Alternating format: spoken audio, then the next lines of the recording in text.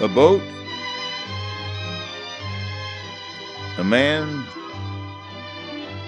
the South Seas, and romantic, exotic adventures.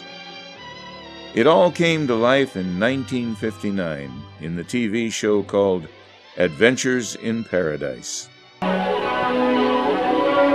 A. Michener's Adventures in Paradise.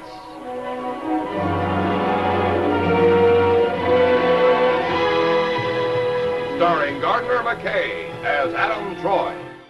The premise of Adventures in Paradise involved a 25-year-old Korean War veteran named Captain Adam Troy, played by 6'5" Gardner McKay, a relatively new face in Hollywood, but no stranger to schooners and adventure.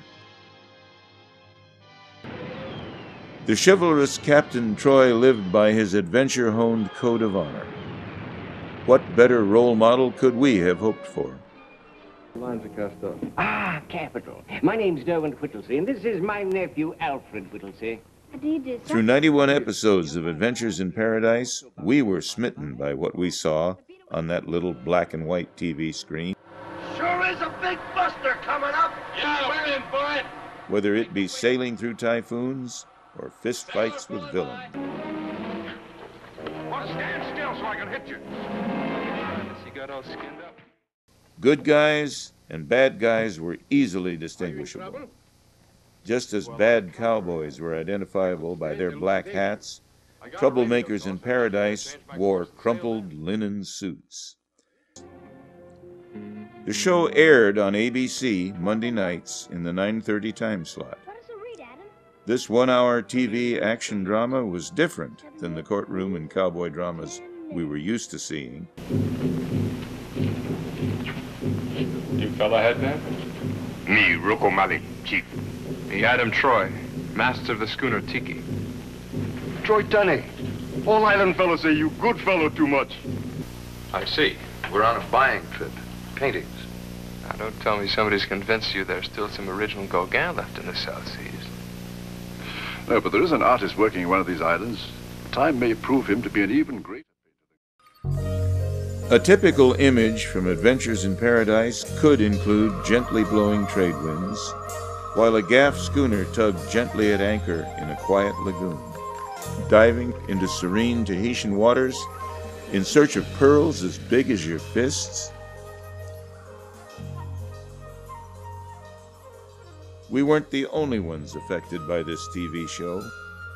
Adventures in Paradise changed my life, said singer-songwriter Jimmy Buffett. It made me want to get the hell out of Mobile, Alabama, and got me started on my search for Margaritaville. Buffett immortalized Captain Troy and the schooner Tiki even further in the song, "We Are What Our Parents Warned Us About." Hey, hey, Gardner McKay, take us on the leaky tiki with you. Clear skies bound for Shanghai, sailing across the ocean blue. So blue. Our imaginations colored in the greens and blues of paradise. The schooner Tiki traveled from exotic Tahiti to Dutch New Guinea, from New Zealand to Truk Lagoon, and from Pitcairn Island to Hong Kong. Port towns like Papeete, Suva, and Pago Pago were on our radar. During commercial breaks, we ran to find the family's well-worn set of Encyclopedia Britannica to find out more about these mysterious islands. Along the way, wherever there was injustice, old-fashioned adventure lurking behind a palm tree, or even just a pretty lady in need of help, Captain Troy was there. These were most certainly stories worth telling and TV shows worth watching. Fair winds, Captain Troy.